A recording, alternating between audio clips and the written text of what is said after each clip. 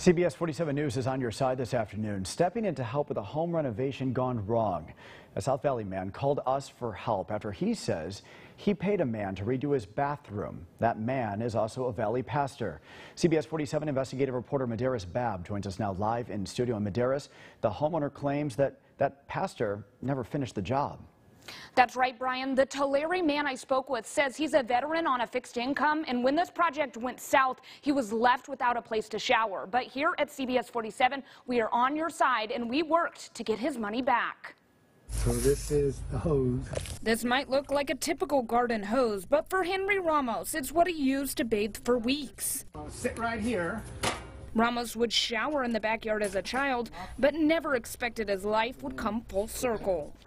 Well, to get up in the morning and you have to go run around to do your business over there, or in the evening when it's hot and I'm out exercising, come home and I got to go shower out back with the water hose in the evening. It's just not good. I felt I was being robbed by a pastor. Ramos has lived in this house for decades, and this year he decided it was time for a facelift. He sold his Harley and used the money to hire a local pastor who does home projects on the side. And he was a pastor recommended by a friend, a good friend. A receipt from May 17th shows the man quoted $4,500 for the project. He was given an $1,800 deposit that day. Everything was good. Everything was good. Green lights all the way. And then ran into red lights. Ramos says after the initial demo, the project halted. Ramos demanded his money back, and after several calls, a receipt shows on June 30th, $1,100 was returned. But Ramos was still out $700. Now, this was in July. He said he was going to come by on a Monday. He didn't show up. Thursday passed. I put a sad face. Friday passed. I put another sad face. Ramos showed text messages with the man. In the text, he made several excuses. If you can just work with me a bit. It's been 2 months, dude. I'm tired of working. We reached out to the man. He wouldn't interview on camera, but agreed to do a phone interview. Hello? The man said he told Ramos the project would take a bit longer because of other projects he was working on, and says he only planned on returning $350 because he says he spent $350 on supplies. We asked for the supply receipts, but never got them. So if you said you were going to return the $350, why in July did that not go through? I didn't have it.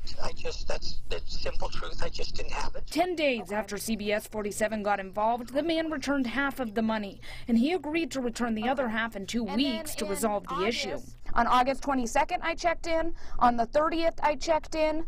I had no response from you on the 14th. Finally, after a month and a half, Ramos got all of his money back. Texted Madaris what was going on 47 on my side, and she took care of it. She got the ball and scored.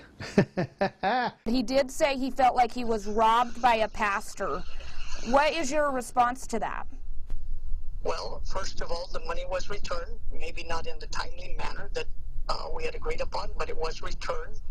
And secondly, there was never no intent to rob him.